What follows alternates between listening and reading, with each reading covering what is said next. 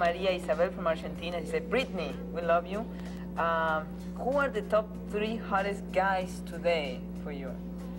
Oh. Oh, I like this question. We can talk about guys now. Guys that I think are hot. 3, let me see.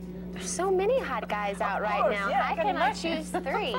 Well, no, but 3 that, I mean, they have to be famous, I think, because so everybody knows what we're talking about. We're gonna say that these guys, you know, behind here, the camera there. Probably. Over there we have one.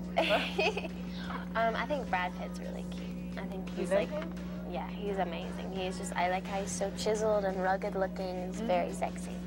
Who else do I think is cute? I think Ben Affleck is really cute. Oh, yeah. He's a cutie. Yeah. And, have you ever met him? Met them? I've met Ben Affleck, but I haven't met Brad Pitt before. Oh, I would die if I met him. I'd be so nervous. I would be a total goof. But you could do that. I mean, you can... No, when I meet someone that I think is really cute or I'm attracted to, I don't know what to say. I get a brain fart and I get so nervous and shy. I'm just like, I don't know what to say. But, and I think Justin Timberlake is really cute. Oh. Yeah, he's a cutie. Nice. So, but, you know, talking about now, we were talking about this, you know, these guys, and you're talking about actors. Is it true that you have like 20 movie scripts waiting for you? I read it somewhere. I said, oh my God, is she going to have time to read them? I don't know about 20. No, but 2. I would love to do a film, but my schedule for this whole year is booked. But I think next year there's talk of me doing a film. Probably, I think it's called Grease 3. Oh, so yeah? We may do that, yeah. Oh. It'd be really fun. Oh. So, but there's other, you know, scripts coming in, but that's the one that really interests me. That really sparks, you know, I really want to do that.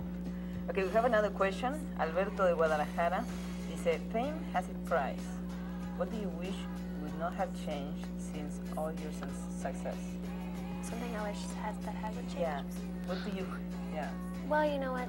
I think that by becoming a celebrity, it's just one of the things that goes with it, not being able to be normal anymore and do normal things all the time. Like, you know, just going to the movies or, you know, doing normal things like that and just, I don't know, just normal things like that. And you can't really do that because you're a celebrity and people notice you wherever you go. But that's just, like you said, that's one of the things. Don't you use wigs and things like that? And you yeah, but I mean, I think you have to make sacrifices sometimes for things that you really want to do and love, and that's one of them. But it's okay though, because like when I come here tonight and I perform for all these people and touch them like that, it totally makes up for it, you know.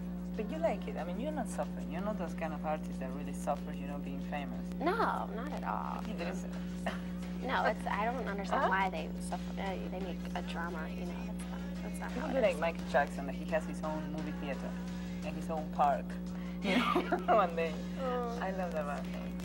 So, thank you very much. We hope to see you soon in Latin America. Así que gracias a Britney por haber estado con nosotros y nos vemos, continuamos aquí en Conexión. Thanks. Thank you. Bye. Bye.